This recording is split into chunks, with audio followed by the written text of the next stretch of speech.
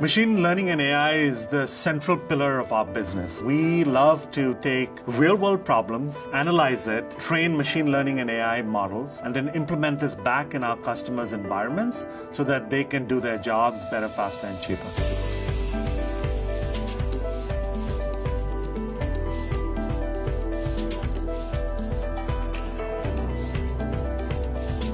At Neal Analytics, we take a customer's data and their problem and make a customized solution through our technologies. Basically, the problem that they were having is that they have a variety of different internal HR policies and only so many HR personnel that can answer all of the employees' questions about these policies. This policy bot was used as a first line of defense between the employees and all of the questions that they would be sending off to HR personnel. So what we did for a solution was analyze all of the different policy documents and figure out how to answer users' questions based off some techniques for machine learning called natural language processing. We were able to remove some of the friction between the employees and the HR personnel to have a more seamless experience.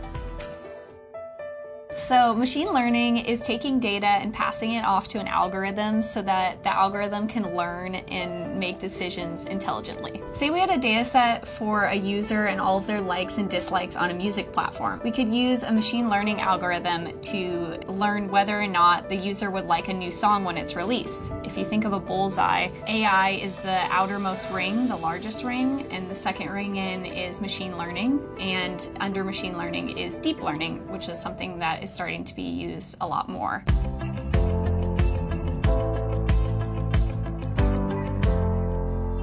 AI promises a better future where the user experience is improved in all aspects of life: public safety, health, transportation, shopping, and dealing with government agencies.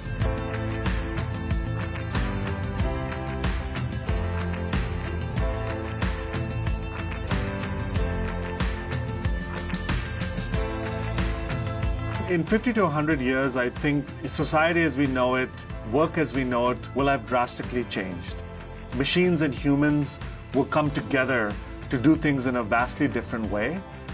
And some of Hollywood movies that depict sci-fi in its wildest imagination will actually be true.